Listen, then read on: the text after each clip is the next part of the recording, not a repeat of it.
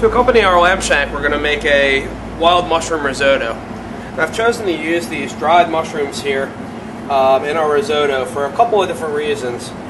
First, price.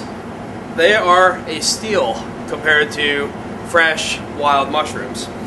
But the most important thing about these mushrooms is that they won't disintegrate once they get reconstituted with hot water and get folded into our risotto.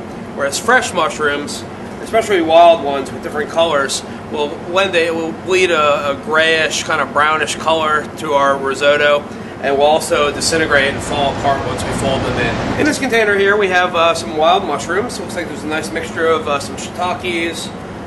We got some oyster mushrooms. There's some black trumpets in here, and probably some lobster mushrooms. So this is a forest blend mix. You can buy these either together as a mix or separately as each individual mushroom.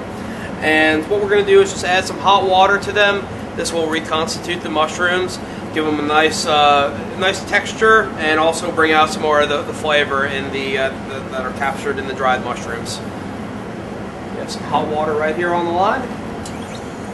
Kind of fill it up.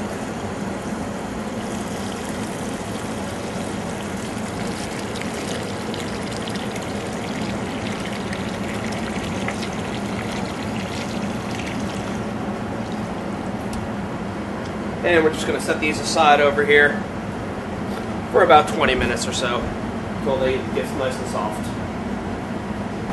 As you remember, we rehydrated some dried mushrooms before. I'm going to go ahead and take some out here. You can see they're nice and moist, and they don't fall. I can tug on these a little bit, and they don't really fall apart like ordinary mushrooms would. So what we're going to do is just kind of give them a nice little rough chop.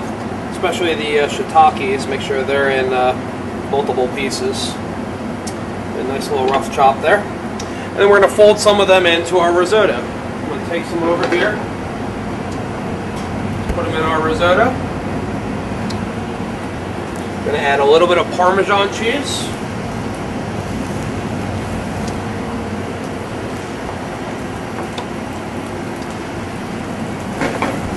We're going to basically just fold them back into the risotto.